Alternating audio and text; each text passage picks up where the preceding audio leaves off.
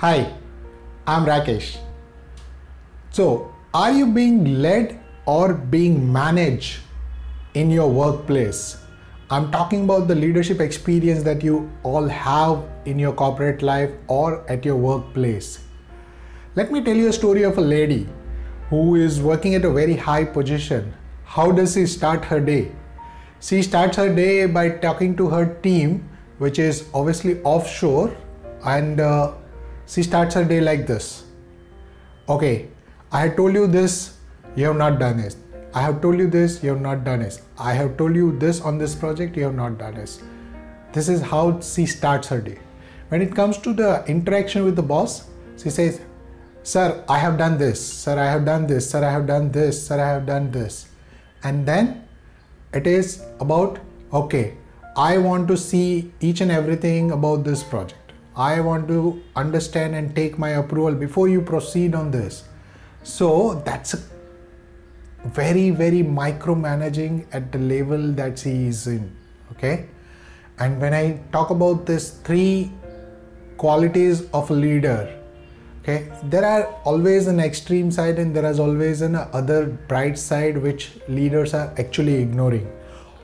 Almost 90% of the managers and the leaders in the corporate or any big companies are falling on the wrong line of leadership qualities. Yes, that is control, credit, and criticize. These are the 3 tools or qualities they use to manage people. How do we change that? When you are at the leadership positions, the expectation from you is to get the work done, give the team vision, and make sure that you actually realize that vision, right? And that is aligned with your corporate or organization vision and mission.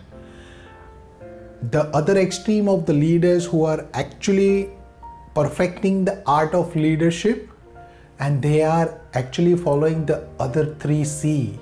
Yes, I'm talking about the compassion, I'm talking about the collaboration, and third is the contribution. So look around.